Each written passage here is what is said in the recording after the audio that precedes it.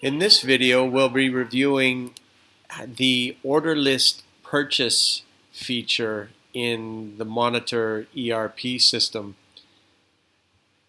This feature allows you to get an overview of all outstanding purchase orders that you have with suppliers, and to keep track of expected delivery dates and also expected quantities of materials to come in.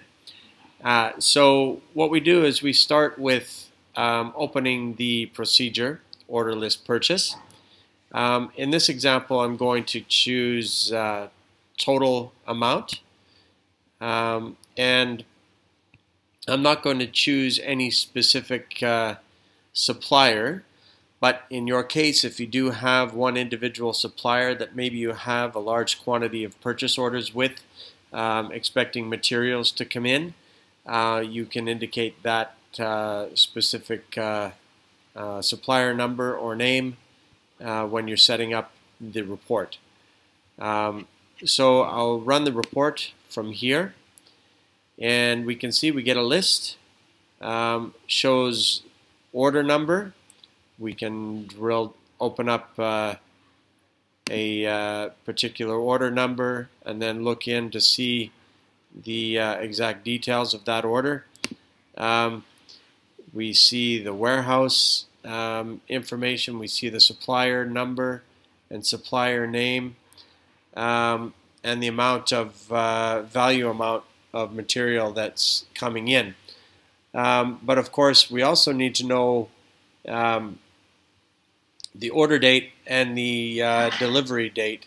So what I like to do is just bring that delivery date column over to the beginning of the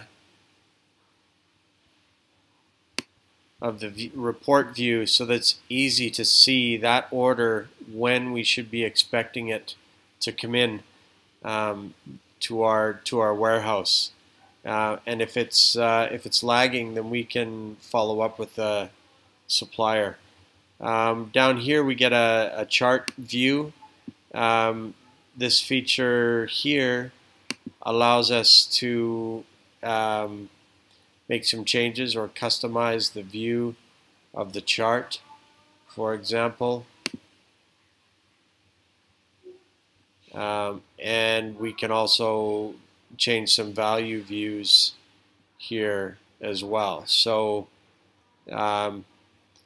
quite easy to customize the chart view as well. And yeah, quite an easy way to use this order list purchase procedure to give us an overview of our outstanding purchase orders. Thank you.